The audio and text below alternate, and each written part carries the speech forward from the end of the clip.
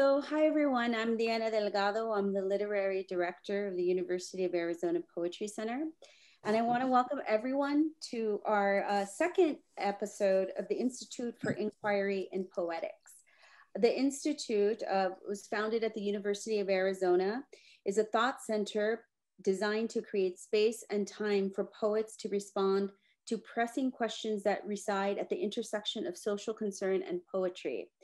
Encouraging interdisciplinary modalities and investigative research, the Institute will ask poets a series of questions and digitally archive their responses on poetry.arizona.edu. Today, I'm super excited to host Peter Harris, Michael Warr, Luivette Resto, and Luis J. Rodriguez as part of this year's theme, Beyond the Obvious. And we're especially excited to explore again how imaginative language and poetry can help create a sense of belonging. In our program tonight, each poet will be reading for about 15 minutes, sharing work in response to our theme. And then after the reading, we'll be in conversation.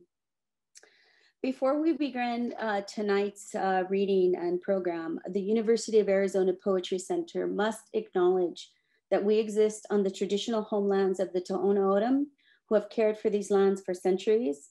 As a guest in these lands, I want to acknowledge that we are on occupied Tohono O'odham territory. Our first reader is Peter J. Harris, and I'm going to read a little bit about Peter before they read. Peter J. Harris is a 2018 Los Angeles Cola Fellow in Literary Arts, Fellow of the Los Angeles Institute for the Humanities at USC, an award-winning poet.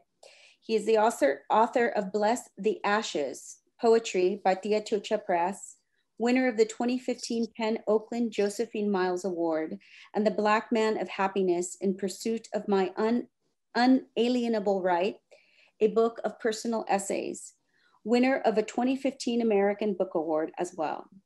In 2021, Flower Song Press will publish Harris's Safe Arms, 20 love and erotic poems with an Ooh Baby Baby Moon with Spanish translations by Francisco Letelier. Harris is also the founding editor of the Black Man of Happiness Project, a creative, intellectual, and artistic expression of Black men and joy. Harris writes the blog Wreaking Happiness, a joyful living journal, and can be found at www.inspirationcrib.com. I love that landing site, by the way, Peter.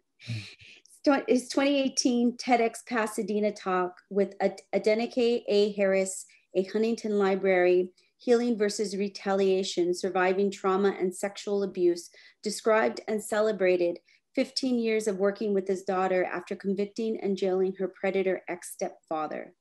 Harris and his daughter are also contributors to Love with Accountability, Digging Up the Roots of Child Sexual Abuse, edited by Aisha Shadida Simmons. Since the 1970s, Harris has published his work in a wide variety of publications, including Wide Awake, Poets of Los Angeles and Beyond, edited by Suzanne Loomis, Altadena Poetry Anthologies for 2018 and 2019, and Coiled Serpent, Coiled Serpent, Poets Arising from the Cultural Quakes and Shifts in Los Angeles, edited by Nilanjana Banerjee, Daniel A. Olivas, and Ruben J. Rodriguez. Since 1992, Harris has been a member of the Anansi Writers Workshop at the World Stage in LA's Leimert Park.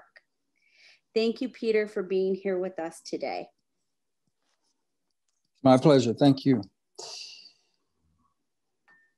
Don't stick your head out the window. They're shooting everything that glows. That's a personal quote from Nikki Finney. November sings in tongues through shivering trees. Winter's tambourine stirs barbecued leaves.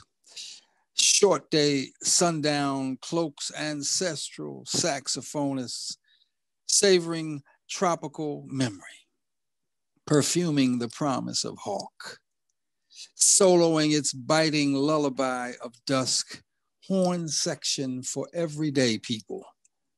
Nana, Tio, Auntie, Cuz, All hear tunes they want the wind to play, to soothe ears stung by wine of bell-curved lyres, English-only cantors, Nordstrom scholars, one-note theorists. My own soundtrack echo King Curtis, blowing me a raspy escape route out the box canyon of my mediocrity, fingering me a bridge to a safe place where Bobby Bird invites me to repeat after him. I know you got soul. If you didn't, you wouldn't be in here. Sitting in on the jam session of resistance, searching my instrument for one grace note pure enough to bop gun frontliners who have exhausted their funk. Horn section, tuned and timed to roll with the ball-bearing needs of any era, comping for the call to hit me, accenting pleas of a Vietnam vet on homeless knee, throbbing between fingers of men reciting the Million Man Pledge, praying she'll come back to me, stretching time while she meditate, strutting when she say, swaying when she hold me in her storybook arms. High noon, sprawling from an orchestra on the curve of a liquid sky, filled with soloists begging for the nod, to eliminate all together words, to eliminate all words together, to eliminate words all together, acts angled like prayers or unchained like train, willing to leap into the wind or worry a toothpick as only a virtuoso signifier can do the do.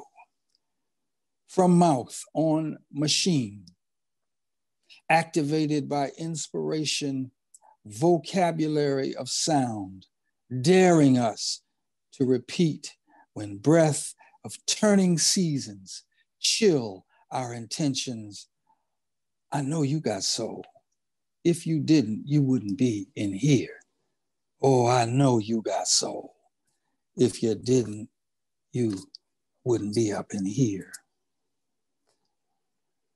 Inside the mind or outside the senses, there are sacred places where doors spring open from pressure of baby steps, where even squeak of hinges sound like Reverend Cleveland's all-star choir, where lives of asthma get resuscitated and we can get on with the daily business, making the streets of our world safe for men and women to double dutch in peace, slipping like sound between the bolo ties, waving and weaving at the wrist action of girls with names that swing through the alphabet. There are sacred places inside the city and outside the jails where rules heal at whisper of first notes, where even demands of commandments fit like a one-off ensemble, where lives of sclerosis get massaged and we can get on with a daily livelihood, making streets safe for men and women to play jacks in peace, counting sing-song up past their tensies, bouncing little balls high enough to gather scattered lives in one smooth grab, with the wrist action of boys combing hair before a lint-free weekend date. There are men and women with sacred places inside who surrender to the word without becoming vengeful missionaries and crusaders carrying spears and scimitars and automatic weapons of conversion. To the word of ruthless invisibility. Get to the word of the gesture within the common smile, the candy gesture, the gesture of peeled bananas, the word of the common reprieve written without commission from nobody's ruling class, from nobody's royal decree. Inside borders or outside jurisdictions, there are sacred places with doors fitted of spiritual carpentry, with rules jigsawed of stone contemplation, where men and women are safe to live long as they suppose to and die in their own unrehearsed moment with another good idea perched on the lip of their ever-ready tongues.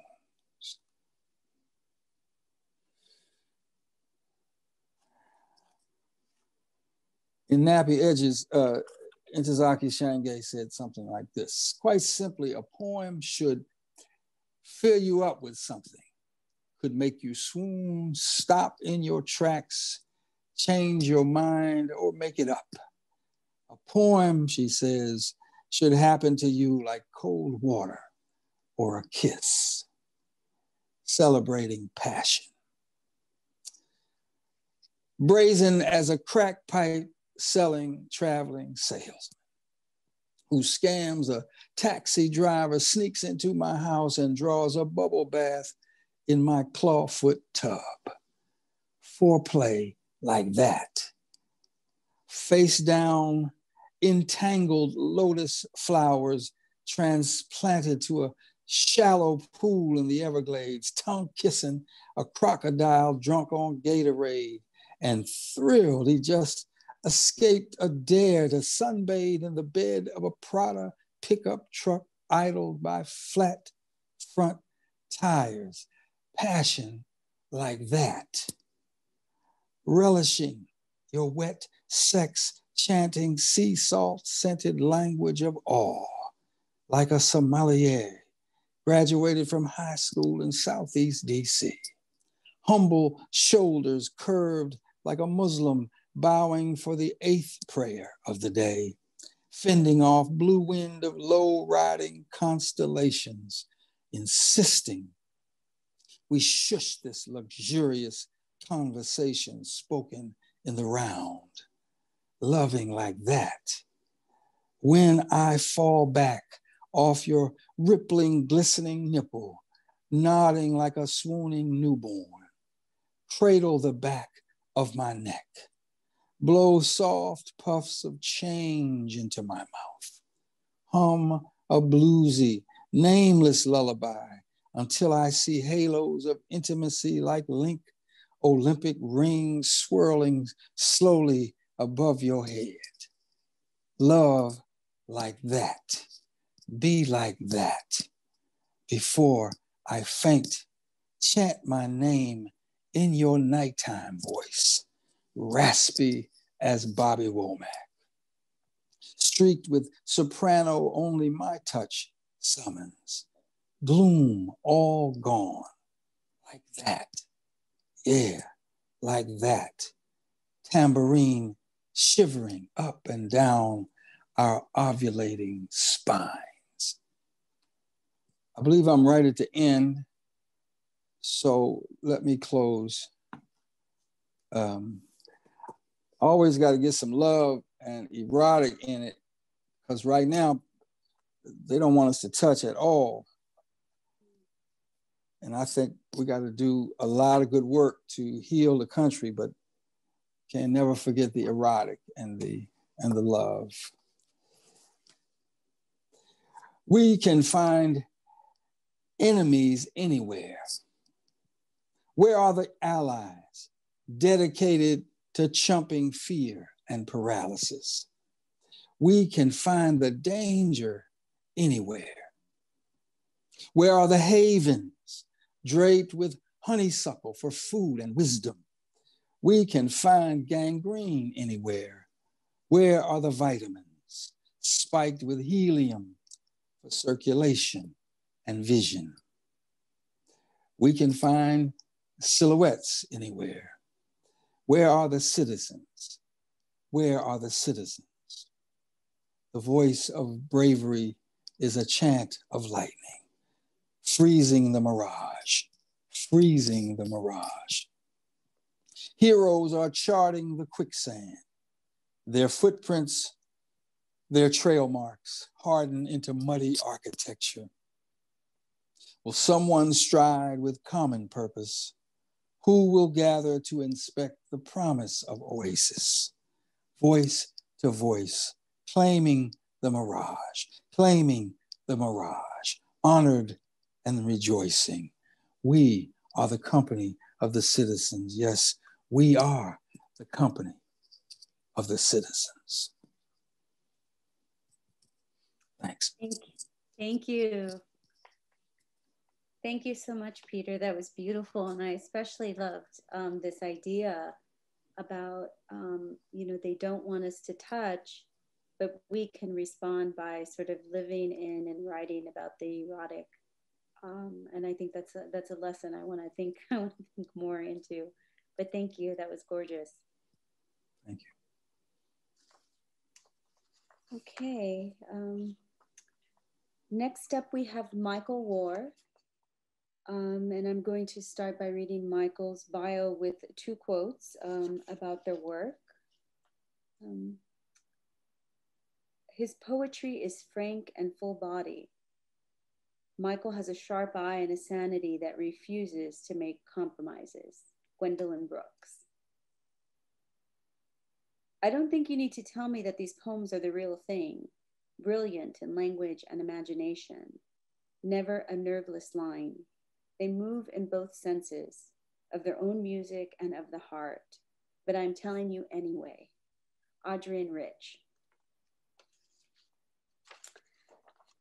San Francisco poet Michael Warr is the 2020 Berkeley Lifetime Achievement Awardee and poetry editor of the anthology of Poetry and Protest, From Emmett Till to Trayvon Martin, published by W.W. Norton.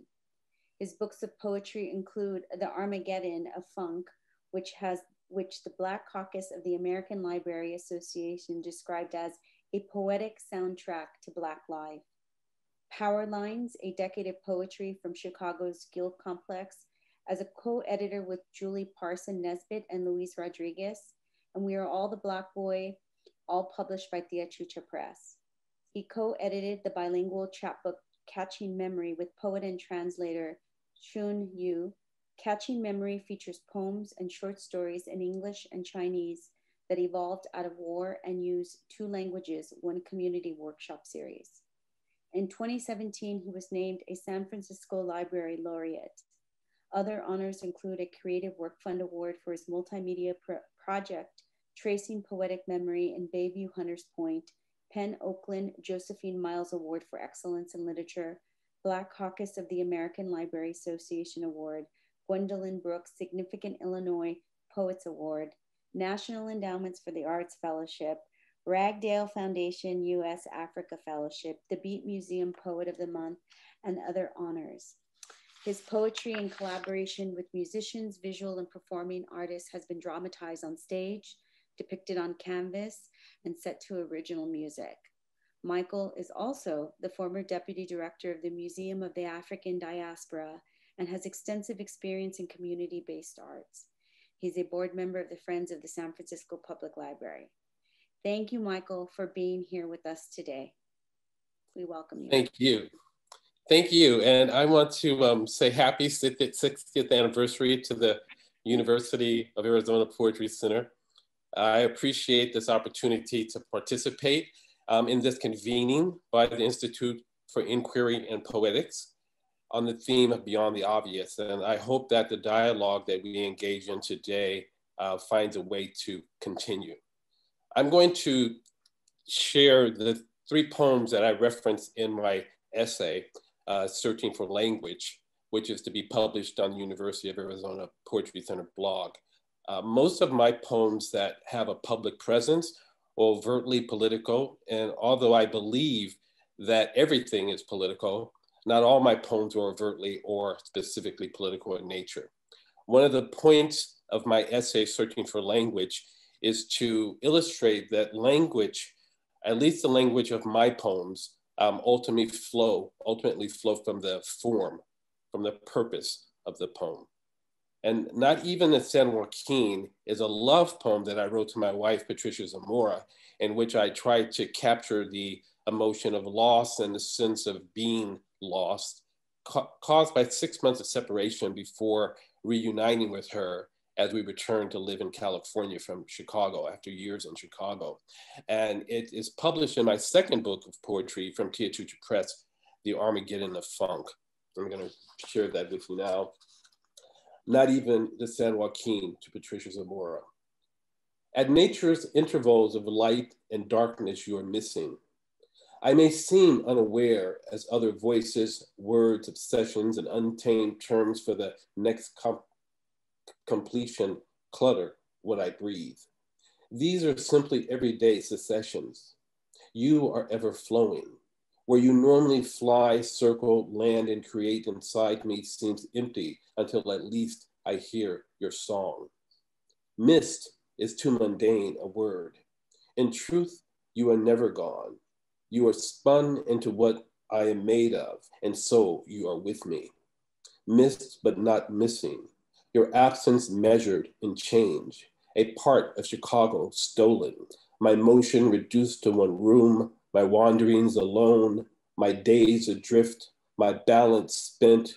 You bring the invincible joy that escapes me.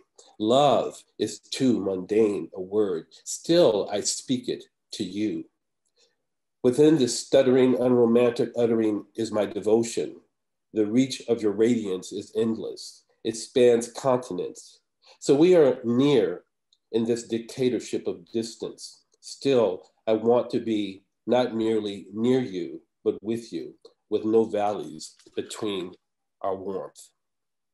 So that was written at the end of 2007.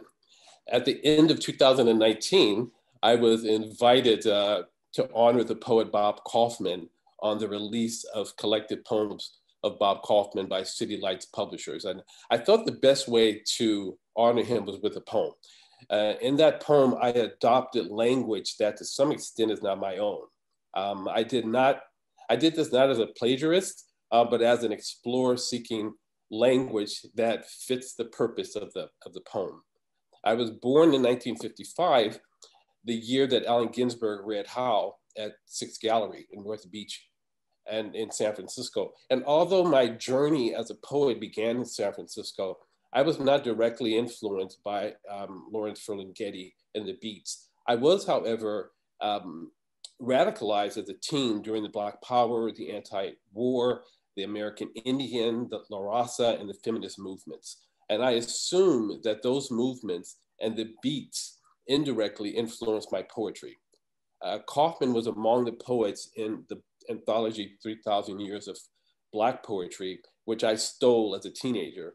And I credit many of the poets in that collection for my adolescent audacity to claim myself as a poet.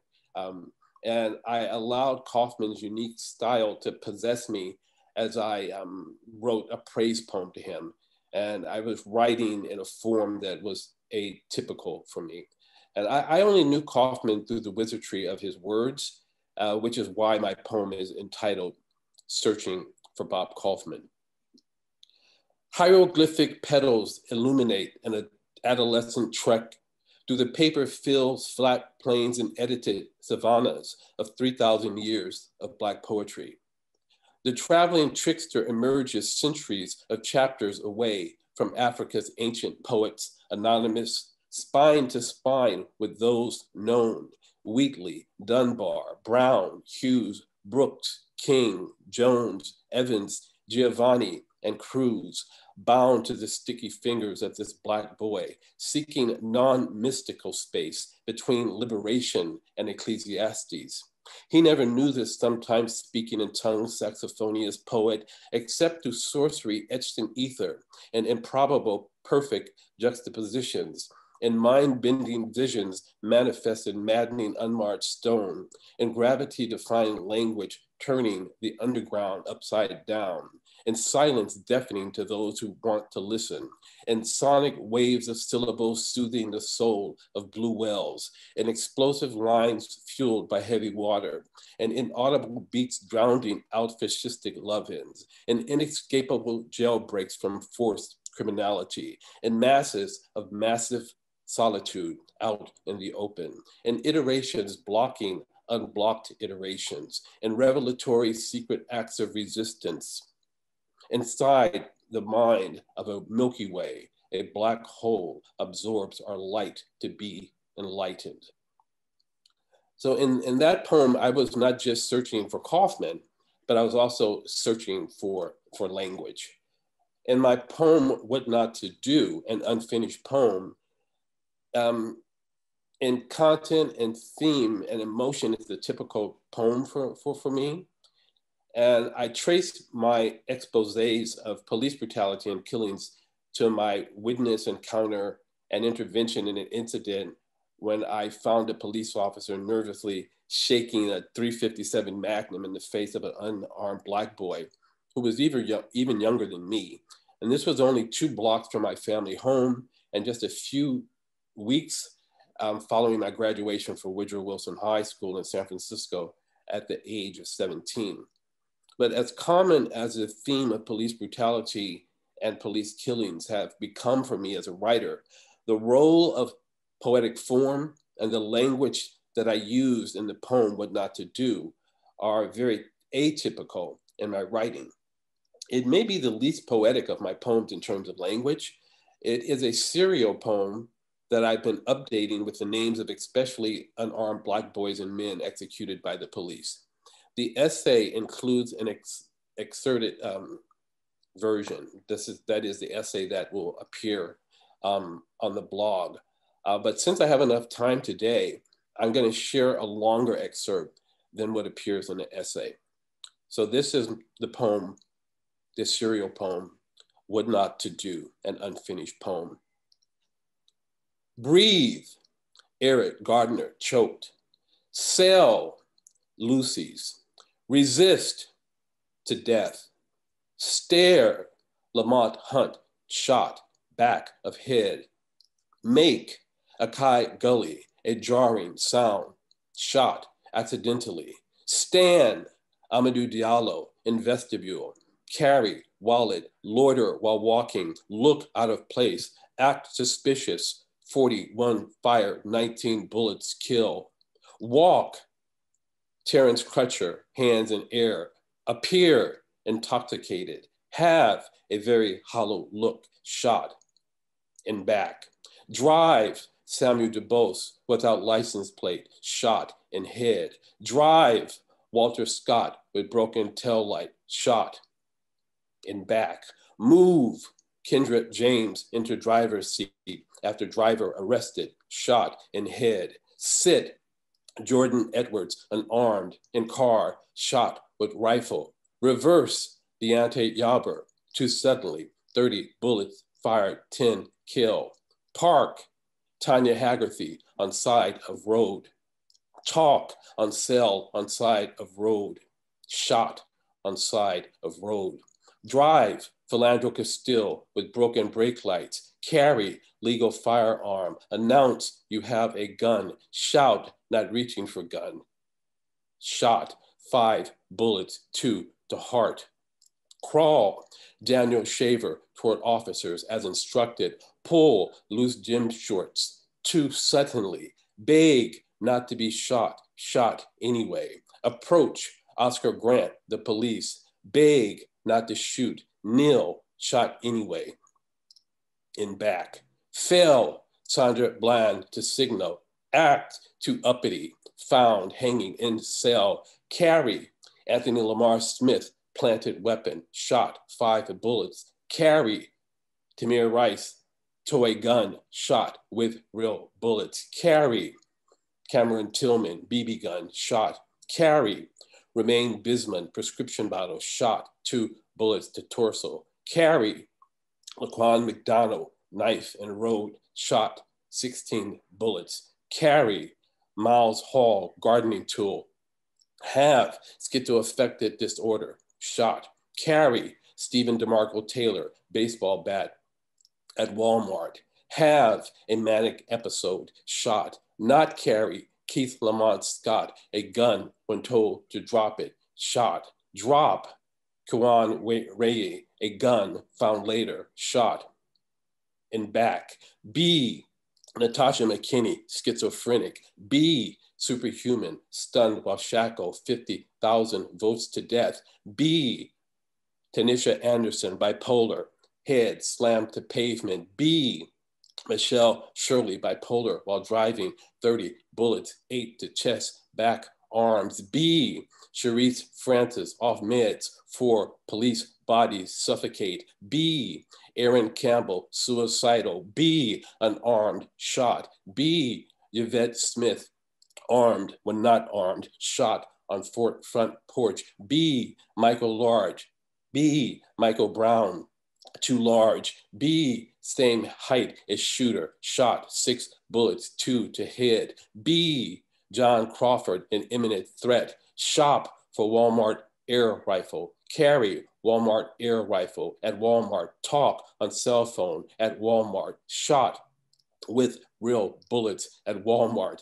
B, Terrence Franklin, a suspect, shot, 5 bullets to head. B, George Floyd, a suspect. B, a 6'7" Black man. B, claustrophobic, asphyxiated, knee on neck while handcuffed. B, Tony McDade, trans, move, consistent with using a firearm, shot, pose, Ezell Ford, an imminent threat, shot while schizophrenic, display, Manuel Logan Jr.'s, a mean expression, shot in front of daughters, call, Kalina Lyles, police, while mentally ill, shot, 7 bullets, fit, Jordan Baker, the description, shot, flee, Freddie Gray, unprovoked, spine severed in custody, run, Stephen Clark, the grandmother's yard, carry, cell phone, shot, 20 bullets fired, 8 hit, primarily in back,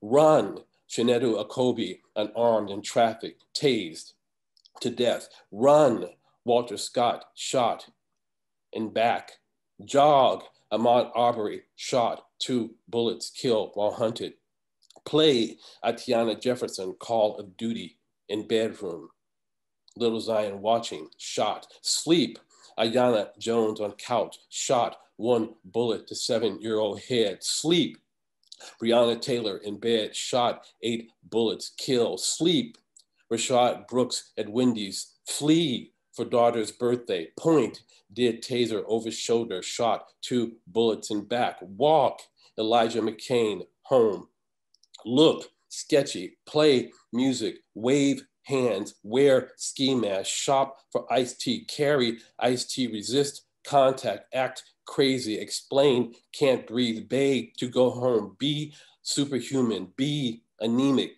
be an introvert, be suspicious, be agitated, be tense, be on something, be medicated, be undetermined, choked to death, breathe. So the starkness, the cold autopsy-like cataloging, the focus on the victims' names, the exaggerated punctuation, the painfully plain language are purposeful. My intention is to honor the victims, to make the unaware aware, and expose both the perpetrators and the mundaneness of the incidents precipitating the killings. Typically, poetic form is less important to me than the music, the rhythm, and the message of the poem. And what not to do, the form is critical and so necessary that I had to create a structure to maintain creative continuity in a poem that I would be revising with morbid regularity as the killings continue. So I had to kind of discipline myself to resist turning each despicable incident into a separate poem, because each one of these could be a poem in themselves. I had to restrain my journalistic instinct to add more detail and background while writing and editing the poem. I was concerned less with whether or not it was poetic and more concerned with creatively conveying its content, its truth. While the questions of form and language are a major part of the essay that I've contributed to the University of Arizona Poetry Center blog, the other point that I attempt to drive home in the essay is that when I'm moving as a poet from observation, commentary, cataloging, and searching to a mode where I'm writing with the hope of transforming minds and conditions, I'm conscious of that shift. And when I write with the intention of transformation, I struggle with my belief that language is not enough. And based on the intent and the purpose of the poems that I started with, Not Even the San Joaquin and Searching for Bob Kaufman, I find that language is enough for the purpose of those poems. For the intended purpose of What Not to Do, an unfinished poem, I find the language is not enough. I feel the need to connect that poem and its language to social movements, to organizations, to distribution platforms, and to the public. And I feel the same way about belonging. I identify with the words of John A. Powell and Stephen Medidian in the problem of othering toward inclusiveness and belonging. Quote, belongingness must be more than expressive. It must be institutionalized as well. To counteract othering, we must focus on providing access to resources and critical institutions to disadvantaged groups. In Teaching to Transgress, Bell Hooks responded brilliantly to Adrienne Rich's line, "This is the oppressor's language, yet I needed to talk to you." And Hooks writes, quote, reflecting on Adrienne Rich's words, I know that it is not the English language that hurts me, but what the oppressors do with it, how they shape it to become a territory that limits and defines, how they make it a weapon that can shame, humiliate, colonize, end of quote. So what will we do with it? There's much to do. I suggest we include the act of seizing belongingness with both the language of liberation and the instruments of social transformation. Thank you. Thank you, Michael. Thank you, Michael. I just want to, I'm just still thinking about that poem, and I'm thinking about all the things that you said, and I'm looking forward to seeing that on the page and how that lays on the page, especially based on sort of what you talked about. So thank you. We're now on to our third reader, Luivette Resto. Luivette Resto is a mother, teacher, poet, and Wonder Woman fanatic. She was born in Aguas Buenas, Puerto Rico, but proudly raised in the Bronx. Her 2 books of poetry, Unfinished Portrait and Ascension, have been published by Tia Chucha Press. Some of her latest work can be read in Anomaly, the Accentos Review, and in an anthology titled What Saves Us? Poems of Empathy and Outrage in the Age of Trump, edited by Martín Espada. She is executive director of Angel's Flight Literary West magazine. Her latest poetry collection, Promises Are Coffee, is forthcoming by Flower Song Press. She lives in the San Gabriel Valley with her 3 children, otherwise known as her revolutionaries. Thank you, Luivette, for being here with us today. Thank you, Diana. And thank you to the University of Arizona. And it's just amazing to be here with Michael, Peter, and Luis, who I've all read with before, but this is still an amazing honor to be in your presence. And to actually call you friends is pretty phenomenal for me. So keeping this in mind regarding language, I've been thinking a lot about these cultural academic grifters that are going around. I mean, they've been living among us for quite some time, but we've been hearing they're unearthing themselves more and more. And so there was one particular grifter whose name shall now be named, because I refuse to give any more attention to that person, but it really bothered me claiming to be from the Bronx, right? And to being a Bronx Boricua even on top of that. And so I didn't realize how offended I was. And the more and more I kept reading about the grifter, I just took it to the page. And so this is what I have come up with, and it's called BX All Day, Every Day. The Bronx isn't a resume builder. You don't get a Girl Scout badge because you lived there today or 20 years ago. You don't come from the Bronx. The Bronx comes from you, and you don't survive coming from the Bronx either. It isn't trying to kill you so you can justify leaving it behind.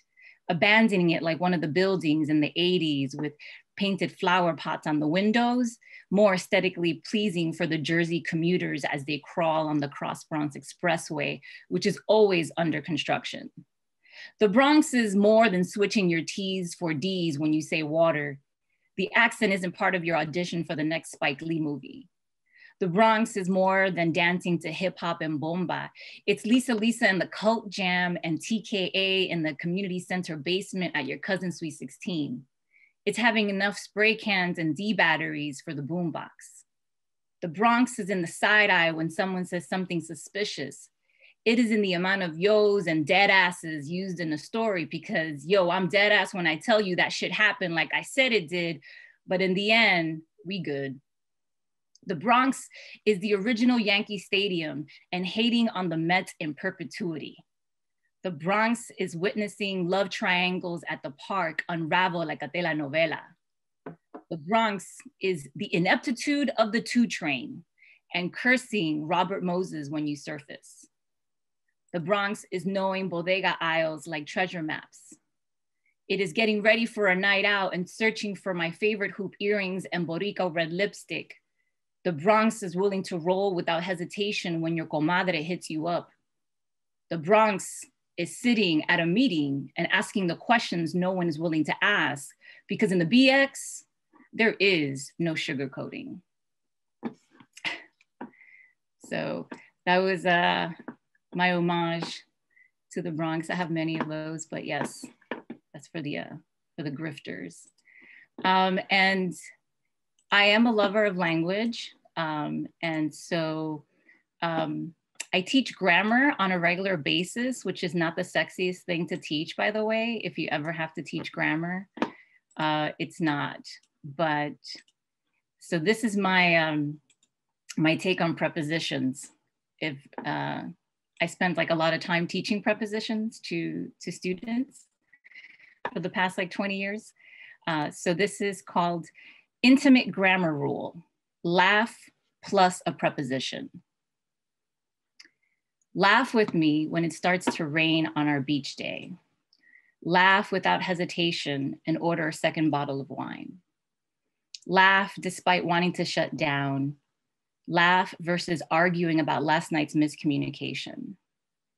Laugh about the stupid thing that one guy said that one time we went to that place. Laugh to make me feel less alone. Laugh after I defy gravity and trip going up the stairs. Laugh alongside me walking on the outside of the street because that's what your grandfather taught you. Laugh through the hardest months. Laugh in spite of wanting to yell. Laugh for our survival. Laugh at me when I snort. Laugh at the moments I interpretive dance Barry White's greatest hits while making breakfast. Laugh as well as hold me. Laugh between the pregnant pauses. Laugh, then cry.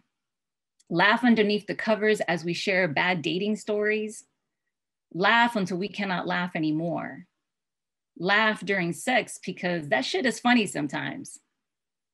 Laugh except for when you want to kiss me. Laugh like when we first met. Laugh above anything else.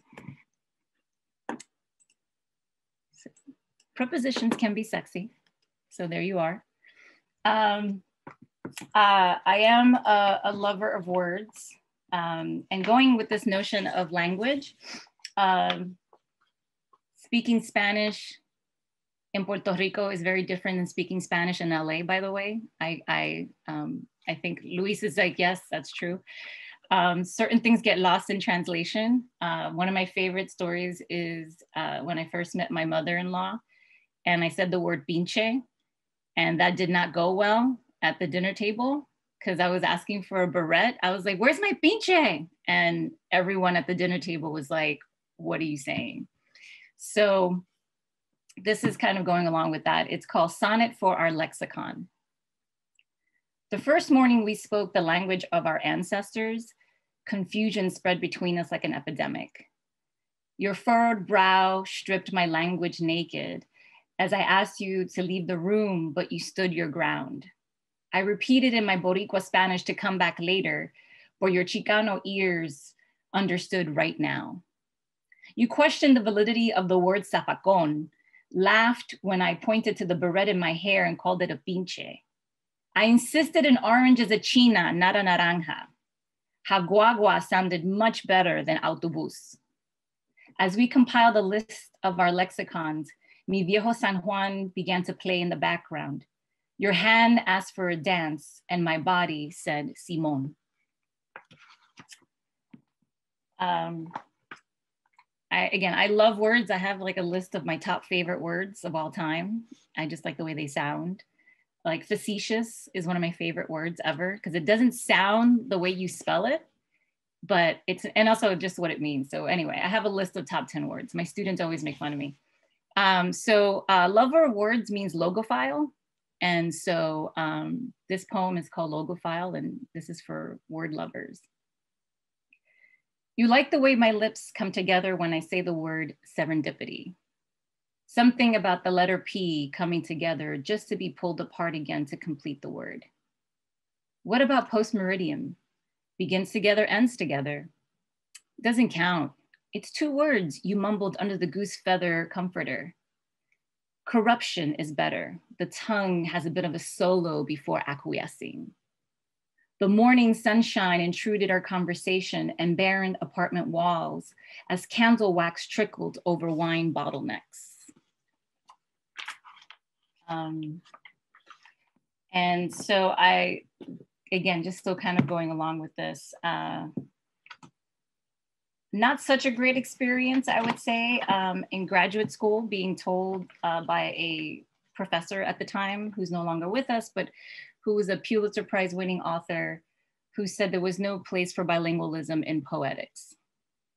And I've said this, I've shared this story many times in this poem many times, but it really is an important poem because I was the only person in the space of 10 students who was writing in Spanish. So it was like a very passive aggressive way of saying, your poems are not valid and your language isn't valid. And again, it was a really disheartening thing to hear. You know, I was like, you know, fresh out of college and first semester of graduate school.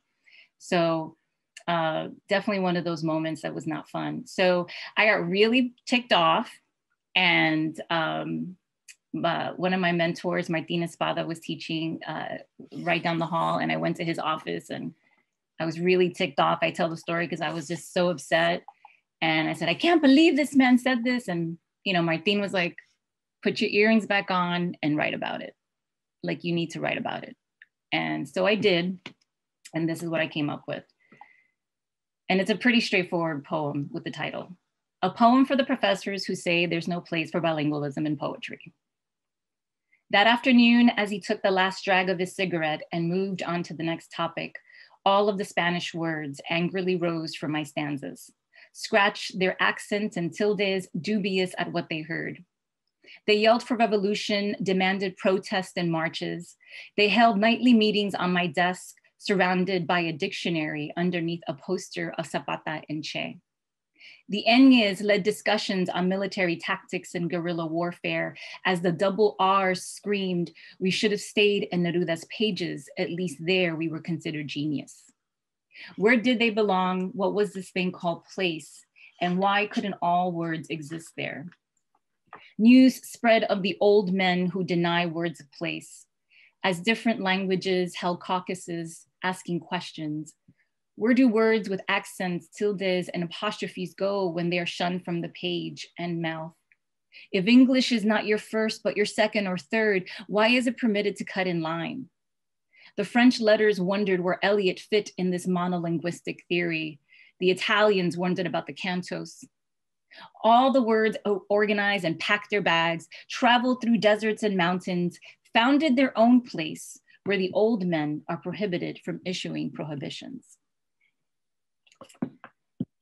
Thank you. And I'm going to close with this poem because it's one of my longer poems and I rarely read it, but it's really, I think, appropriate.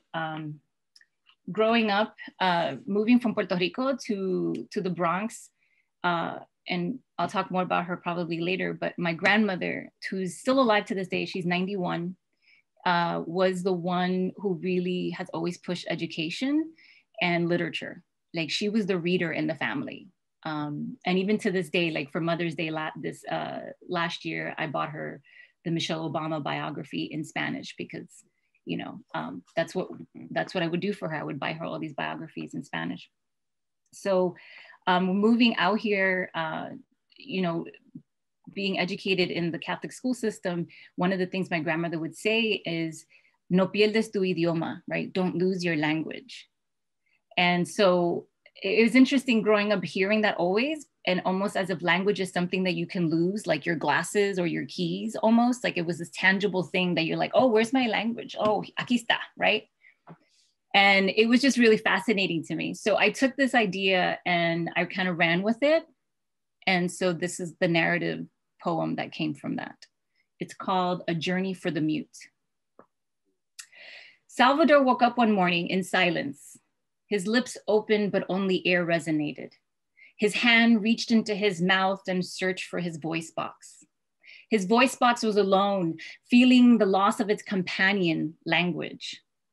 Language left Salvador. Questions drove him drunk with no answers for sobriety. Salvador tried living without language. He communicated with noises, wrote sonnets for the lonely, had imaginary conversations with imaginary people. In his mute travels, he searched and searched, lifted boulders, dug through graveyards, hoping to find it sitting, waiting to be found. To Salvador, this hide-and-go-seek game had no end. His life remained still and gray as he continued on his journey. Passers-by like Don Loco Santana would ask, when was the last time Salvador remembered seeing his language? Salvador's mind rewound to the last night his mother read him a bedtime story. She would translate Little Red Riding Hood. In her version, the hood was rojo, the wolf was a lobo, and the grandmother sounded a lot like Abuelita Consuela, who died when Salvador was 12. Just before his body lost the struggle against sleep, he would feel his mother's mouth kissing his cheek as she asked God to bless her mijo. Salvador shrugged off Santana's question along with his memory. He cursed his God for truths and Santana for living up to his name, Loco. So he walked, reclaiming his mission. He drew pitiful signs, asking anyone if they had seen his language. His reward, a lifetime of thank you letters. He received a few replies, one of them from Reverend Clemente. He told Salvador the last time he saw his language was at Luz Divina's funeral. Salvador delivered his mother's eulogy, bestowing all of her fragrances, graces, and blessings on the congregation. She was all he had in this fatherless world. From her, he learned to cook his own rice and beans, iron the crispest shirts, and listen selectively. She was wise. She knew why chickens didn't fly, and no other mother on the block could match the softness of her hair. She was all for him. Salvador cried in English that day as Spanish tears drizzled his mother's casket. He thanked everyone for coming, including the janitor who collected the loose petals from the floor. Reverend Clemente reminded Salvador of the weekly Spanish Mass. Always on Sundays at 5 p.m., guidos, tambourines, and guitars were welcome for those I need to be saved again moments. Salvador buried Reverend Clemente's letter in the freshest soil on the sunniest side of the earth with hopes that it would grow his mother back to life. Another letter came from his best friend Cristobal. He last saw Salvador's language running out of harm's way the day they were both stopped by the police at the mall, who didn't believe that they could afford the brand name clothing they were wearing. The policeman said even though one of their relatives made the clothing for 5 cents an hour, that gave them no right to wear such things. When he asked for names, Salvador became Sal and Torres became Towers. Cristobal could not believe the perfection of Salvador's Anglo accent. They were let off with a stern warning as Cristobal whistled Officer Krupke all the way home. Cristobal closed his letter asking after Salvador's whereabouts. They had not seen each other since that day. Salvador felt hopeless as he looked at the piles of letters. One name stood out from the pile. It came from Miss Paloma, his kindergarten teacher. She was gorgeous and the first woman he ever loved, aside from his mother. Miss Paloma was married, a hyphen after her name. She recalled the first time she saw Salvador's language. He entered her classroom with a note stapled to his brown polyester vest, listing all of his allergies to paste, crayons, toxic watercolors, finger paint, and some girls. She introduced herself with silence as his response. She tried it again, but this time with her island-grown Spanish. Salvador smiled with 4 missing teeth and a weak hola. That first day, Miss Paloma was the student. She learned that he was 5, just arrived in the US with his mother from a tiny island off Puerto Rico called Vieques. There were too many explosions to hear the coquis at night. Salvador had forgotten about that first day, the vest, the list written in his mother's perfect handwriting. His eyes filled with images, playing street football with Cristobal, Sunday masses with tambourines, and everyone asking weekly penance for weekly sins. And his abuelita Consuela's skin, so wrinkled, he swore he could peel it off. He fell to his knees asking for forgiveness and salvation. Tears soaked his face and the land beneath him. He prayed for the reincarnation of his language. He begged for its return, promised never to allow silence in exchange for acceptance or denial. He swore to his God and his mother's God. Thank you. Thank you so much, Luivette. I was so taken away by that. It's almost like a children's story, but it also is relatable to adults. I love that. Thank you so much. For our final reader, we have Luis Rodriguez. Luis Rodriguez believes a writer can change the world. Through the power of words, this acclaimed poet, novelist, children's book author, and journalist saw his way out of poverty and despair. Successful as a Chicano poet, Rodriguez thought he had put the street and his own days as a gang member behind him until his young son joined a gang. Rodriguez fought for his child by telling his own story in the national bestseller, Always Running, La Vida Loca, Gang Days in LA. This vivid memoir explores gang life and cautions against the death and destruction that haunts its participants.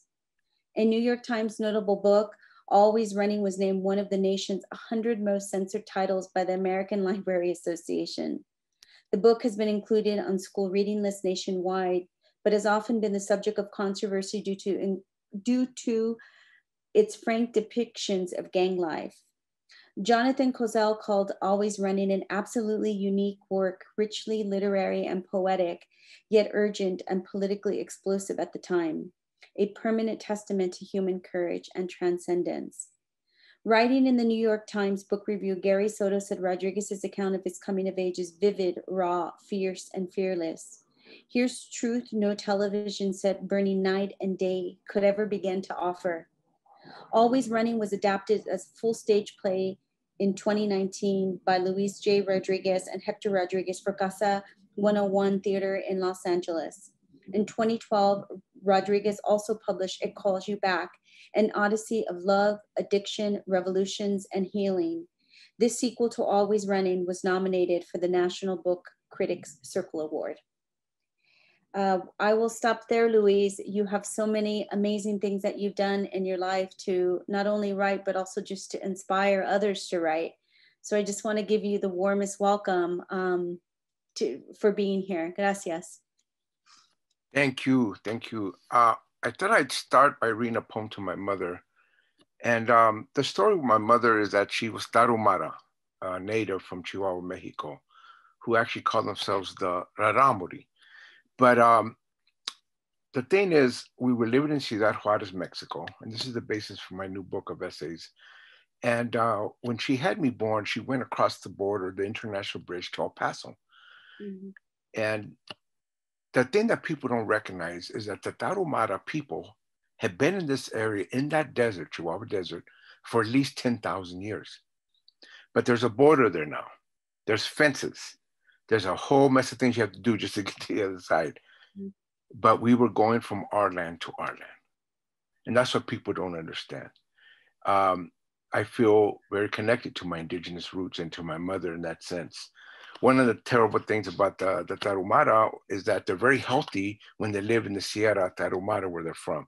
They walk for miles. They eat the Three Sisters, corn, squash, and beans. They don't beat their kids. They don't beat their wives. They have just beautiful culture. But as soon as they get civilized, they go into the cities.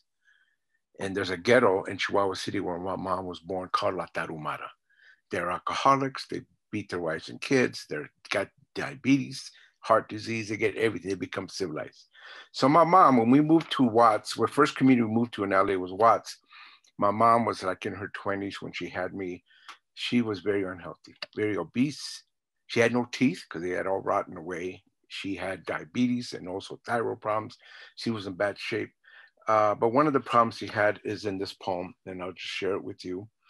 And Watts is important for me because even though I lived so many places in LA, it was the first community outside of Mexico that I began to understand. And I got a lot of the racial issues, the racial discriminatory issues there going to school, where they would literally beat you up if you spoke Spanish, where a teacher slapped me across the face in front of a classroom, you know, where they're just, you get the idea that this is not a good place to be, all Black and brown kids. Anyway, this poem is called Heavy Blue Veins, Watts, 1959. Heavy blue veins streak across my mother's legs, some of them bunched up into dark lumps at her ankles. Mama periodically bleeds them to relieve the pain. She carefully cuts the engorged veins with a razor and drains them into a porcelain-like metal pail called a tina. I'm small, and all I remember are dreams of blood. Me drowning in a red sea, blood on sheets on the walls, splashing against the white pail in streams out of my mother's ankle. But they aren't dreams. It is Mama bleeding into day, into night, bleeding a burst of memory, my mother, my blood, by the side of the bed, me on the covers, and her slicing into a black vein and filling the pail into some dark, forbidding red nightmare, which never stops coming, never stops pouring, this memory of Mama and blood and Watts.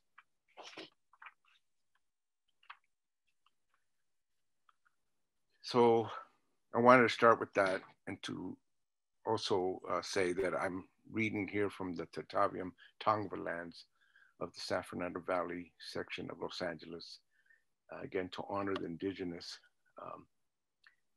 The next poem, these are poems I've read a lot, but I wanted to share them here because there's some of my favorite poems that I've written. This poem is kind of important because it's the first time I ever came across poetry. And I never got poetry in high school. I never got poetry in school. I know people say, you never got it. We were living in barrio schools. All the books were discards. We had no supplies. You know, kids were dropping out in middle school, at least where I was coming from in the East LA area. But anyway, what happened is I was, as somebody know from what was running, I was a heroin user, along with every kind of drug you could use. And I ended up writing as a teenager in jail and juvenile hall, and some of my writing got sent to a contest in Berkeley, the Quinto Sol Literary Contest. And I actually won honorable mention. I was 18 years old. They gave me $250, which in 1973, when I was 18, was a lot of money, especially good, clean money, not drugs or nothing. And they actually paid my trip from LA to Berkeley.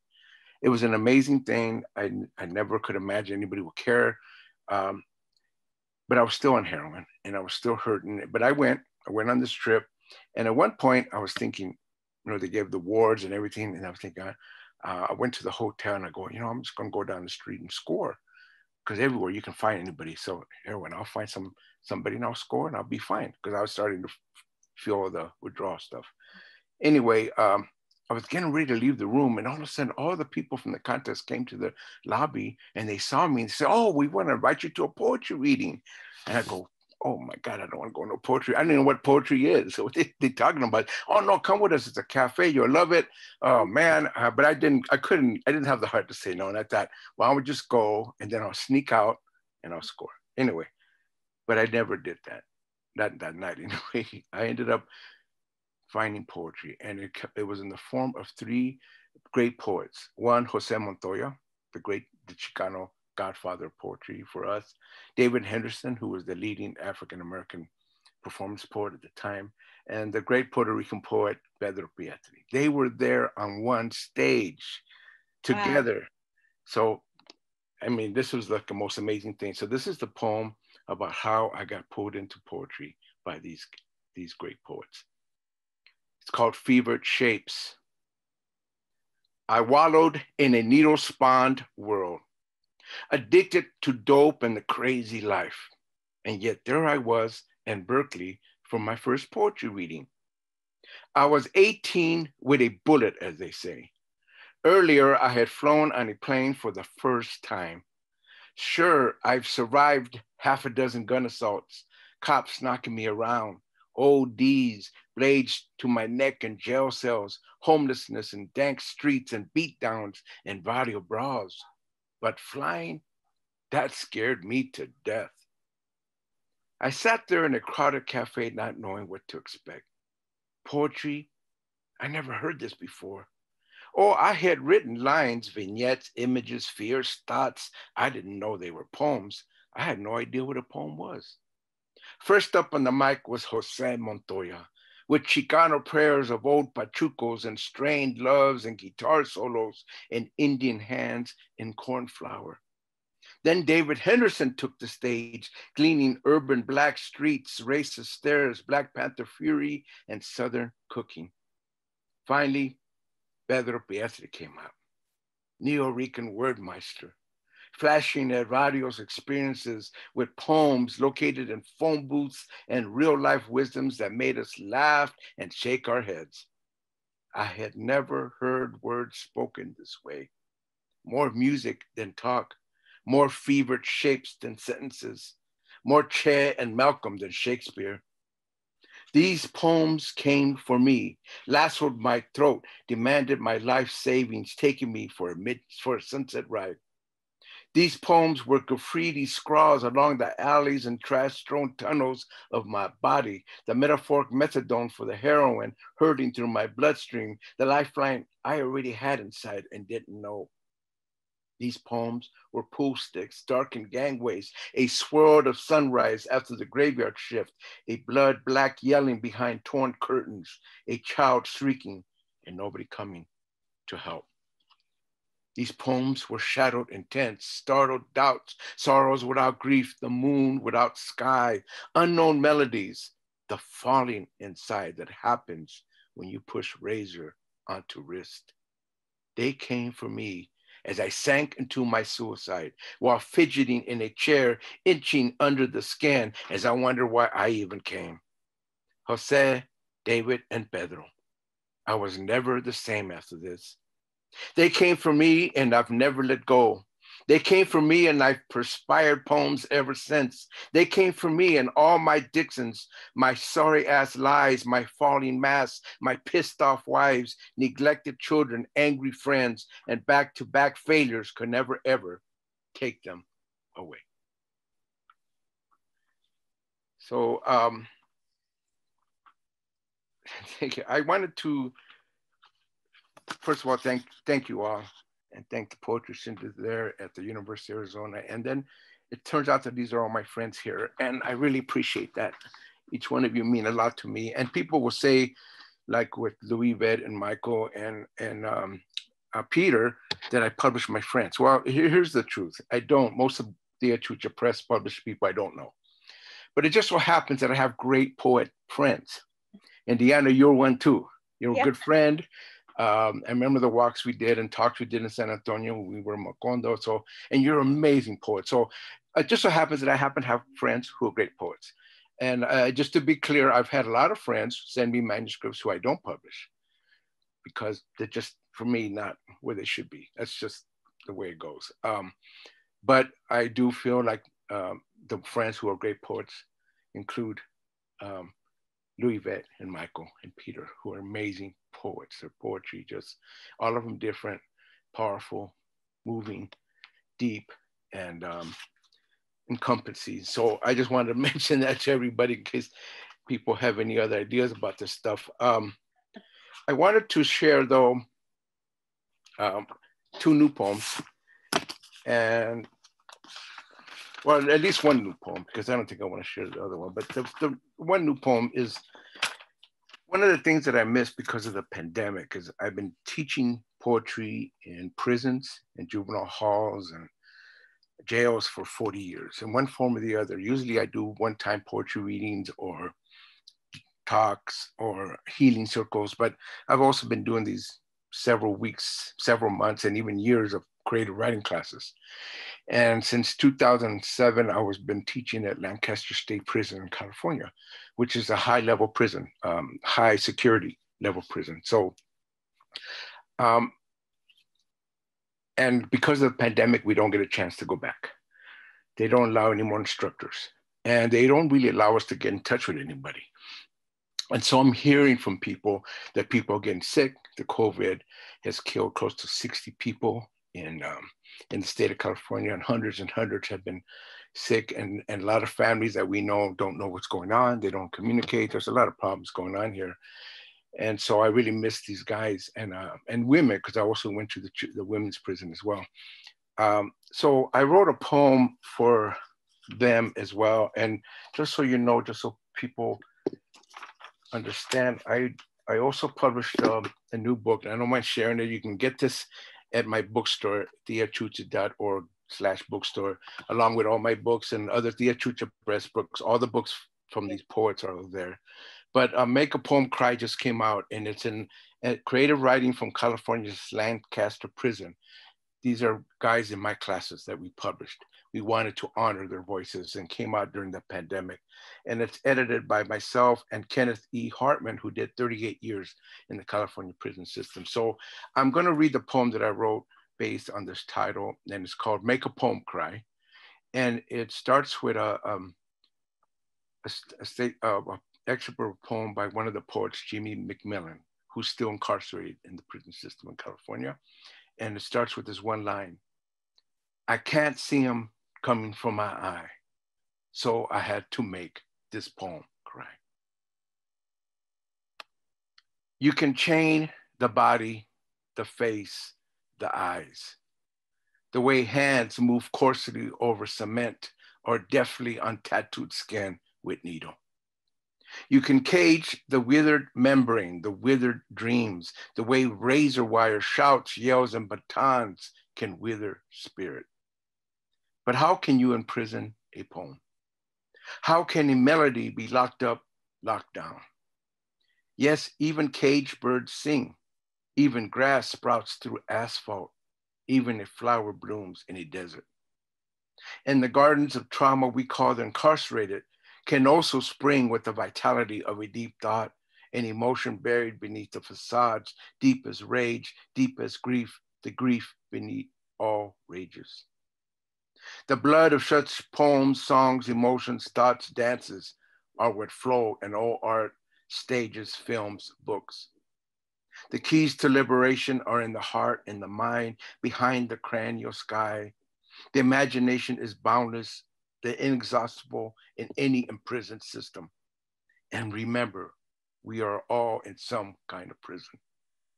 If only the contrived freedoms society professes can flow from such water.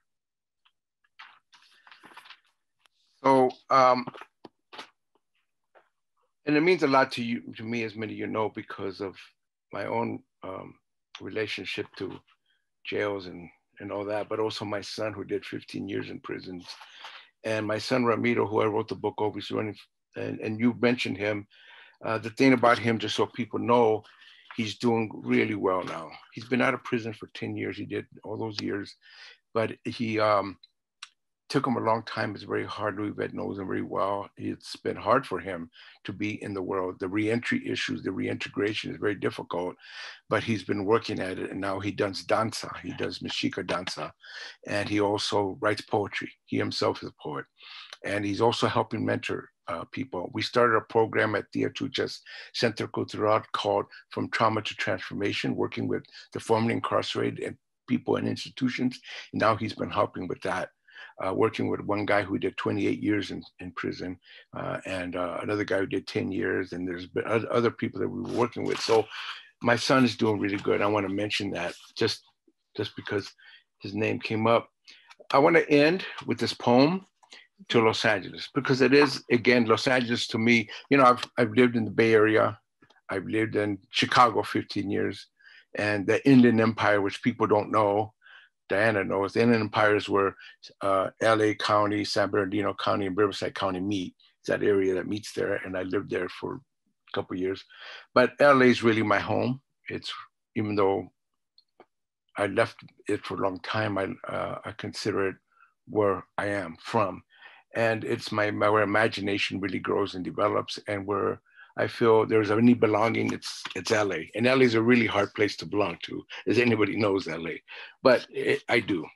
And so this is my poem to LA, and one of my poems that I wrote when I was Poet Laureate of the city. I was very honored to do that 2014 and 2016. And it goes like this. This is Los Angeles, where Santa Ana winds scatter dry leaves and droughts make tinder out of the formerly green brush, where wildfires are metaphor and reality for our internal and external terrains, where the city is music, but also muscles, a rain dance often with no rain, neon glared smog tint skyline held together in a spider web of freeways. It's a place where even jacarandas and palm trees are transplants. This is where the city's buildings are bricked and nailed together with survival stories, war stories, and love stories, the kind of harrowing accounts Los Angeles unfurls at 3 a.m. when ghosts meander along the upturned pavement or rumble by on vintage cars, and all-night diners convert into summits for the played out, heartsick, and suicidal. There's a migrant soul in this rooted city. Skid Row next to the Diamond District, waves of foam against barnacled piers, cafes and boutiques next to botanicas. Ravines and gullies turn into barrios, rustic homes with gardens dot bleak cityscapes, and suburbs burst with world-class graffiti. Fragmented yet cohesive, Los Angeles demands reflection on ourselves and the unstable ground we call home, where people die for a lack of a roof or food or compassion.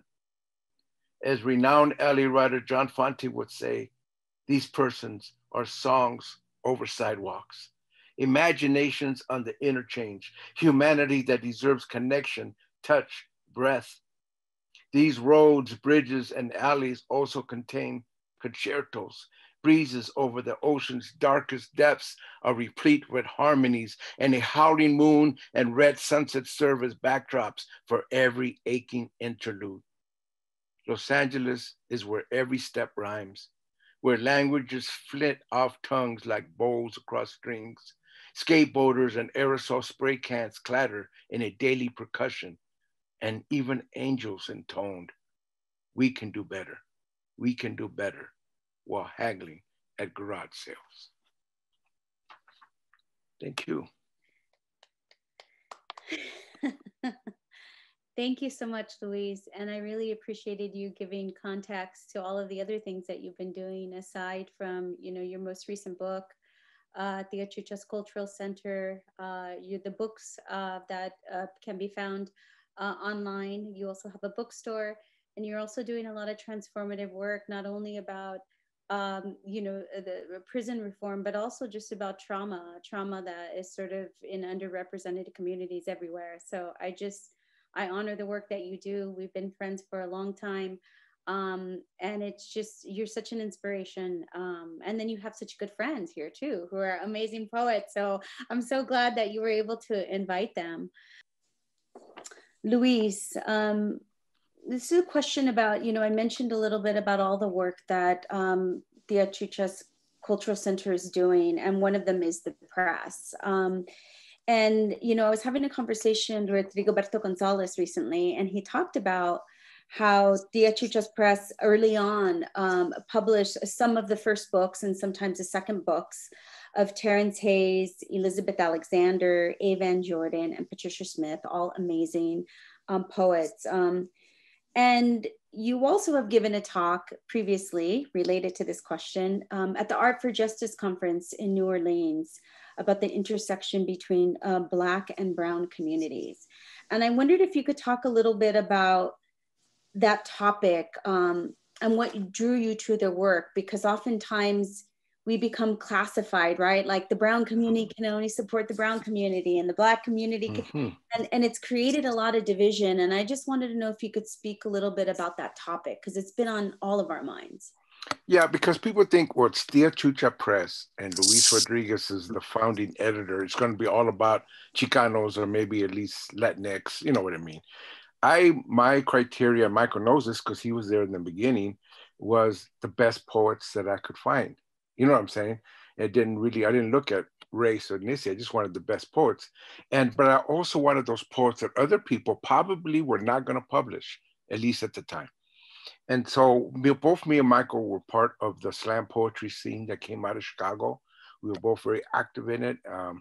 The Guild Complex, which Michael was the founding director, and I helped in the first meetings that we had created, was really enmeshed with that. So what I was looking for was the slam poets that were also not just good on the stage, but on the page. I was looking for that. That's how Patricia Smith got published, and a lot of great people, Lisa Boscani and Tony Fitzpatrick, a number of great poets that came out of there, David Hernandez, a lot of great poets that came out of that scene. And then pretty soon it became people who knew me were sending me manuscripts from all over the country, and including friends of mine that ran, they were in writing programs. That's how I met Luivette, because Martina Espada, my good friend, sent her work, and I said, I want this. So the people then sent me things, and that's how we became Tia Chucha Press. And again, the criteria wasn't what race or what ethnicity or whether you were queer or not. That we wanted to hear from everybody, and we did. We published so many great voices. I love all my books. I have to say that some have risen up faster and sold more than others. I wish all of them sold as well. But now we have an editorial committee. It's not just me making these decisions.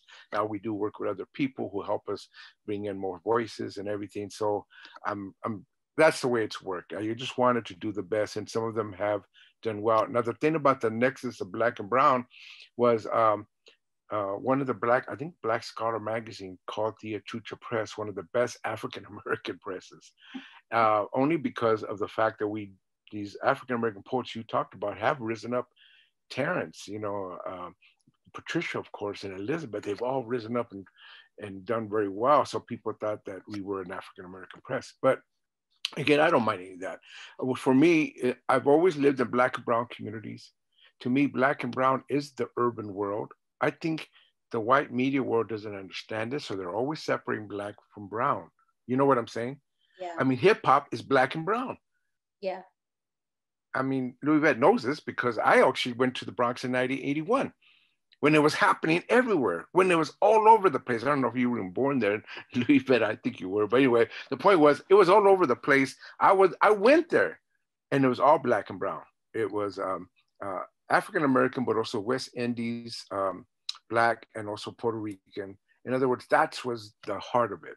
And the same thing with low-writing culture, the same thing with almost all urban culture in the United States is Black and Brown. Mm-hmm. But what I find is that the media tends to separate it, tends to say, this is Black culture and here's Brown culture. And it's like, wait a minute, I grew up in these barrio ghettos all my life. That's all I know. And even Pacoima, where we're at now, is a barrio ghetto. Housing project scans is Black and Brown. Anyway, that I think that's the point. In Chicago, where we were at, me and Michael, we lived in Black and Brown communities. That's what it was. So that's the only thing I could say. People got to think about urban culture. They shouldn't leave out the Brown part. I totally honor the Black. Couldn't be urban culture for whatever Black culture, Black music, Black rhythms, and Black voices. But you can't leave the Brown part out.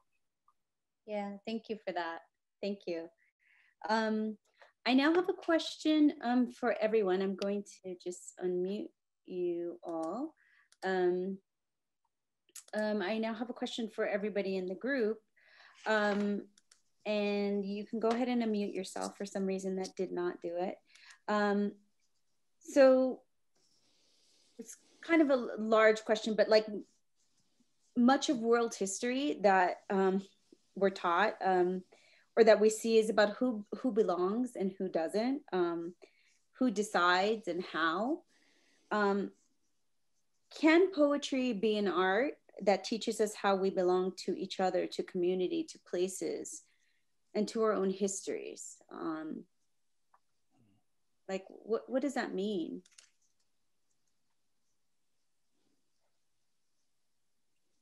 Well, I think I'm sorry, I'm gonna jump in real No, quick. go ahead, Louis. Sorry, just based upon even this reading, right? There was a sense of belonging and commonality in many of our poems. And we didn't plan it. It's not like we got together before this whole meeting and say, hey, I'm gonna read this, what are you gonna read? And it wasn't an act or anything. And so it wasn't premeditated, but it was just from even going from the top, Peter, and listening to his poems, which I've heard many times before, but revisiting them again and him speaking about the erotic. And and in my head, I was like, I already have poems like that going on right now. And that I was already planning that. And then listening to Michael's poems, and especially the last one he read, right? It's like, and then in listening to Luis's, we all belong to each other. If anything, our poems really, like, to me at least, connect me with everyone in this room. And anytime I'm in a poetry space, I tend to walk away with connectivity and a positionality of, like, we are all coming from, granted, we could be different, coming from different generations and geographic locations, but there is a connectivity that poetry provides. And especially from Black and Brown communities, for good or for bad, we do unfortunately sometimes have traumatic experiences that kind of interweave our stories together in this beautiful way. So I definitely agree with that statement that poetry can definitely create a sense of belonging. I mean, poetry or any other art form in and of itself doesn't do anything, in my opinion, but it can. I think the consciousness behind it, or the cultural imperatives behind it, are what govern the outcomes of the sense of belonging. I mean, I've been for a long time a volunteer. I'm sort of like an OG among the OGs at the world stage in Los Angeles. But even there, I always remember that in the community, there's a vitality that is, it's not, belonging doesn't, I guess I'm saying that, but belonging is not one note, so to speak. It is a true belonging allows for individuality within the community. And I remember some of the moments when we, I think I got started at the stage in 90, 91, 92. And I remember just listening to all the different work. And I had just come from the East Coast, Washington, D.C., my hometown at the time. And I remember just realizing the variety of voices, all of it vital, but the distinctions of the voice. And I think that's what's important to me, particularly at this age in my life, this season in my life, is I'm really listening for the sort of virtuosity that touches me, reminds me that we are all in a family or a community, or we're all human beings fundamentally. So I am always interested in community and belonging, but I think it has to be an inspirational enrollment, so to speak, so that people aren't in and of themselves, made into generic beings. Yeah. Because if you're made generic, or if your work is generic, for that matter, frankly, frankly, I don't want to belong in a generic community. I want to belong in a community that's vital, and where people are bringing their, whole selves, so that we can really, really engage with each other and learn from each other and teach each other. So for me, that's what poetry at its best can do. Thank you for that. I think that's a really interesting point, and this is the part of the comfort, the panel that I love is that, you know, we can like take the same question and people have different points. And to your point, Peter, one of the things is about community, right? Like it can both be uplifting, but it can also bind, right? And in worst cases, right? Keep people bound to this idea of like what it means to be part of that community. That's a really amazing point. Yeah, I think that the thing about your question is that it's rooted in social relationships, right? It's how we belong to each other, to community and our histories. And so that the impact of arts really does depend on the social relationships once it's created. So as an individual artist, I agonize over the words. You know, I spend most of my creative time reworking what I've written. And as difficult as that creative process is, it's far more difficult distributing the art that emerges out of it. You know, the planning, the cultivating, the harvesting, the sharing of what's been created. And so for our art to reach beyond our individual selves, right? Beyond our own nourishment, it has to be experienced by others. I just totally agree with everything that's been said so far. And so to me, that interaction of art in society creates the potential for change. Not all art has to do that. Not all art has to engage in societal change. The personal transformation is just as critical as the social transformation. And in fact, I don't think there can be social transformation unless there's personal transformation. I mean, we can really see that in our country today. There's a lot of personal transformation that is going to be needed for the level of social transformation that we need. And as an artist, I choose to pursue both the personal and the social. But I don't dictate that any other artist has to approach it that way. You know, so. No, I think that's that's a really good sort of marker and sort of distinction between starts with the self and then you kind of move outward for certain individuals. Hey, may I add? I'd like to say, I consider this stuff what I call, or what my core community would call grown folks work. So I really think it's important.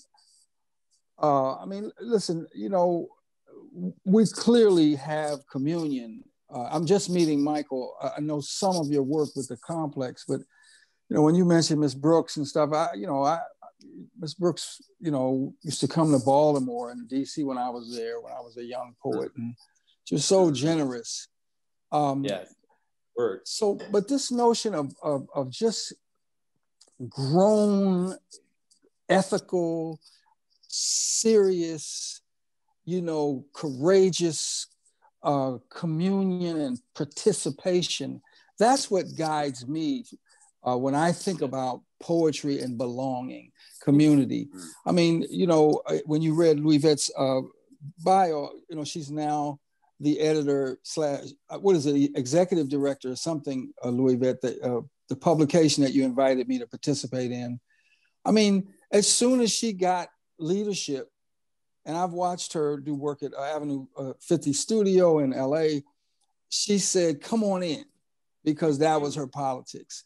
You know, she didn't say, come on in because I like you, or come on in. So I just think that this is about being grown ass people. Yeah. And that includes on a technical level, which is what we used to emphasize during the workshop at the stage. Take the work seriously, not yourself, so that you are always honoring the best of a tradition. And then, you know, if you look at that circle concept, when you get in the circle and you're the soloist, you only stay in there long as you can bring it.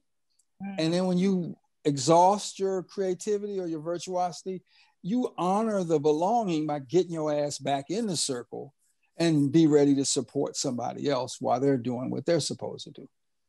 Yeah. Yeah, thank you for that additional, that's for sure.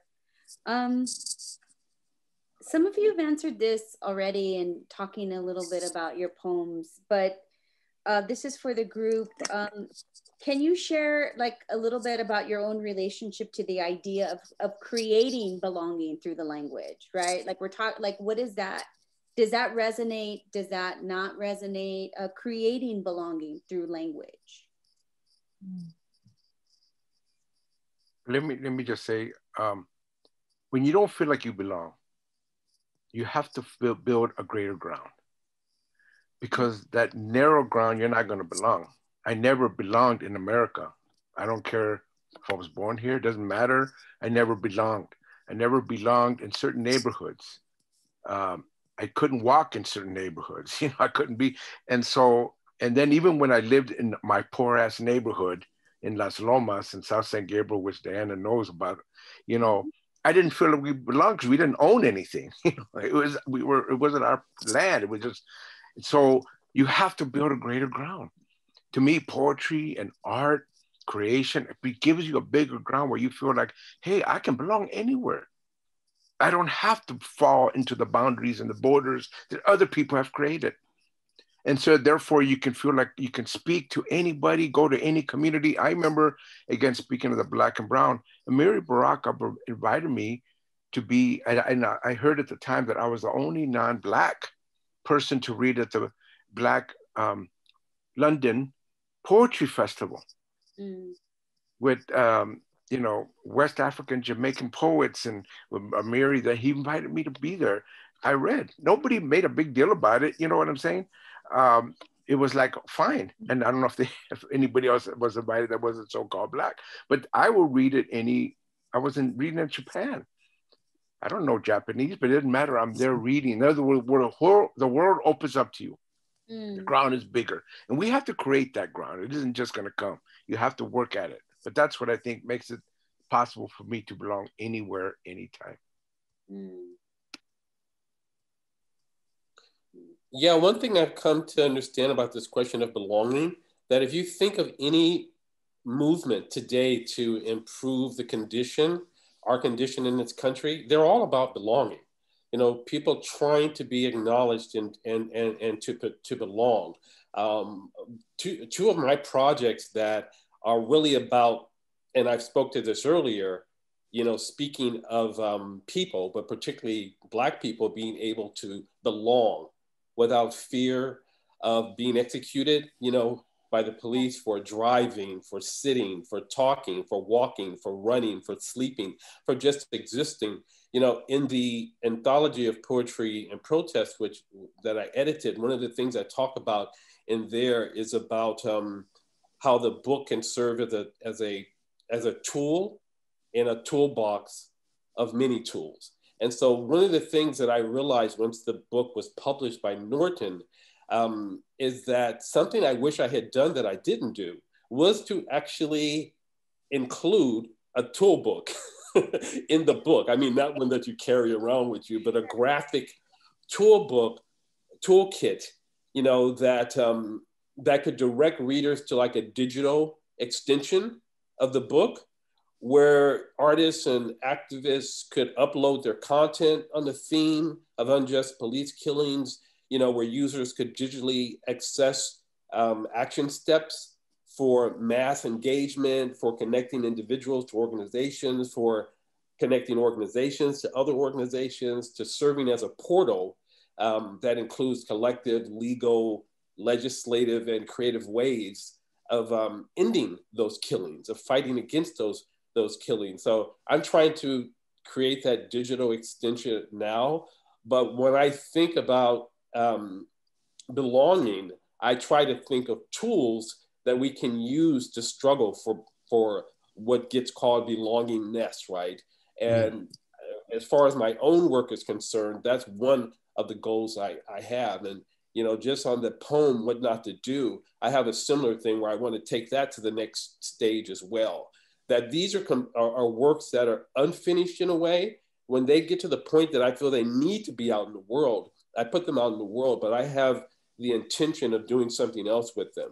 So with that poem, for instance, one of the ways it's already changed is it's going out to editors who are being told that this poem has already been published elsewhere.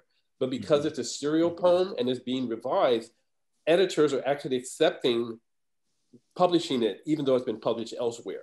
So that's not typically the way it happens. And lastly, that I want to do a digital version of that poem. I want a site where the updates that I'm constantly making to it are actually online, and that the poem is not only being changed, but that is being incorporated with images and art, you know, on the issue of police killings.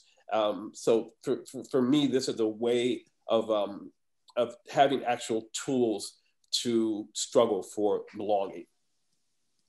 Thank you. I've been thinking a lot about the acquisition of language and different languages, right? Sometimes we pick up different languages when we're kids. If each of you can just share a little bit about like who taught you to read, if you can, you know, like what is your memory of that? For me, I mentioned her earlier in when I was reading, it was my abuela. Yeah. Who, again, I want to shout her out. She's 91 and voted, and, you know, was all about her selfie with her sticker and her pen. And, you know, Maria Virginia Garcia Lozada, who, again, just remains to be one of my inspirations to this day. It was her tenacity and her initiative to matriculate me when I got to the States, even though my mother wasn't here yet. She was still on the island. She was like, no, we're going to do this. And again, my grandmother was the one that convinced my principal at the time to accept me in kindergarten, even though I didn't speak English. Sister Catherine did not want to accept me because I didn't speak the language. But it was my grandmother in her limited English politicked for me and said, she's smart. You know, and I was only 4 too. And on top of that, I was only 4. So I wasn't 5 like everybody else. So, you know, Maria, you know, said, no, she's smart. You know, she knows her colors, she knows her numbers, she knows her alphabet. It's just in a different language, but she knows all of this. Give her a shot. And so my grandma, you know, she won that argument with Sister Catherine. And, you know, here I was in the middle of kindergarten with a bunch of kids. I didn't speak the language, but, you know, she paid for my tuition at the time, which was $75 a month. And I'll never forget that. And so she was the one that really, in my memory bank, was the one that pushed me to read in English and in Spanish. Like I said, when I started to kind of forget my Spanish, she would buy me, you know, children's books in Spanish. And when we would go to Puerto Rico every summer, we did this summer trip from, you know, we would be there for 2 or 3 months. And so, you know, my grandmother, abuela, was definitely, has been, when I think about reading and writing and being a writer, I think of this woman who, you know, didn't go to college, but went to secretary school, because that's what they called it at the time. And, you know, was the most educated of her 4 siblings, right? Pero yeah, I think of her fondly, and I'm extremely grateful for her. Beautiful. Yeah, my mother taught me how to read. I think her name was June Harris. She was a secretary too. But you know, my first Spanish teacher was an African-American woman named Miss Evans in the 3rd grade in DC. The problem was in DC, it was so stratified. You know, it was just basically Black folks. And then the few folks who spoke Spanish were more diplomats. And I never saw those folks, you know what I mean, if you lived in that world. But I think that it's interesting as I study like brain research and whatnot. I mean, and of course, our country is so one note, you know, we're the only country where folk literally think it's like they're geniuses because they only speak one language. How ridiculous. And they're all colonial languages anyway. But I do think that the thing for me, and this is why I'm happy, and Luivette, I think I knew that Edward was also publishing some work that you have coming up. But this book that Edward at Flower Song Press is going to publish, I always wanted it in Spanish and in English and in Spanish. And I modeled it after the Neruda book, 20 Love Poems and a Song of Despair. And I tried and tried and tried. And finally, Francisco and I, who I've known now for over 10 years, but I forgot, you know, Francisco's from Chile. and is a very conscious and conscientious poet and artist himself. And so we had just a marvelous time, you know, on the phone as he read back to me. And then he was really doing fine tuning. You know, he said, well, in Chile, we say this word, sort of what you were saying earlier, Luivette. But, you know, if you come through the prism of sort of Mexican Spanish or Mexican American or Chicano Spanish, it's this. So I kept pushing, saying, well, look, bro, you go with what's Chilean, because that was the original reason for trying to do these love and erotic poems and whatnot. So I've learned, one more thing I love to say is, one thing that I've loved about living in Los Angeles and getting to know people like Gloria Alvarez and you know, Mrs. Sparza and the Sparza family, and of course, Luis and I have known each other since 1980, is how if you're not going to really do the work, as I said earlier, then shut up and listen. And so I'll go to a reading where I know most of the poets are going to speak in Spanish, and I just turn myself off, turn my ego off. And I don't necessarily know everything that they're saying, but I embrace the sound and I embrace the power of the voice. And, you know, even back, Luis, I don't know if you remember this, even back when I had this radio show on KPFK many years ago, I would always brief the upcoming guests by saying, among other things, and you are free to read in whatever languages you want to read in while you hear it. So if you hear some music that I'm playing, and all of a sudden you want to move in and out of English and Spanish or Armenian or whatever, or you just want to go cold sounds, I don't care. Just do the work that you feel honors the poem or honors the thing that inspired you to begin the poem. So let me just add to that, because I was on his show, but one of the things I notice about language is that you may not even have to understand the words to get the rhythm, to get the poetry. I've heard Russian poets read. I'm there. I'm even falling in tears. I don't know why. It's just the way they move. Or Japanese poets. I don't know Japanese, but I've got them on stage and they're reading and I'm there. So I think language has also got another ultra-dimensional aspect to it that's important for people to get. Plus, you know, Spanish and English are colonial languages to me. Not that I don't love them. I speak Spanish and English, and I want to dominate those languages, but it's obviously got this history.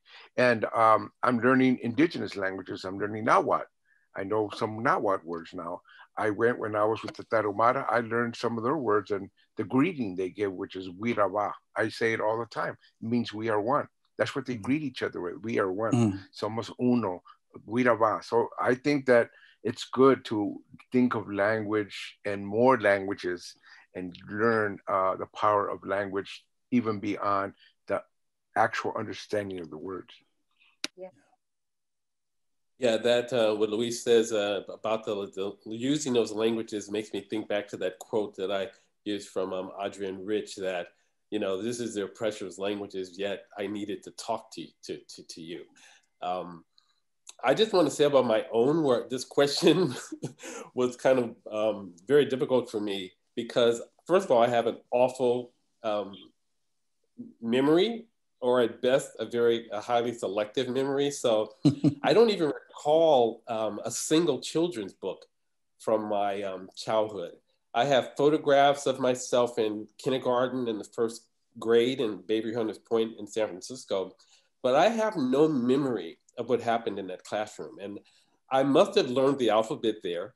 My earliest book-related memory is pasting blank paper over the pages of Reader Digest articles to create my own book. So I had the desire for a book early in life, right? And as for reading, I can say with certainty that the tag team teachers were the Bible and comic books. And there weren't very many books in our home, but my mother did make it a point to buy a set of encyclopedias. And I spent a lot of time in those encyclopedias. And, you know, concerning the acquisition of language. For me, it's the acquisition of language beyond pedestrian language or the language we need to function every day.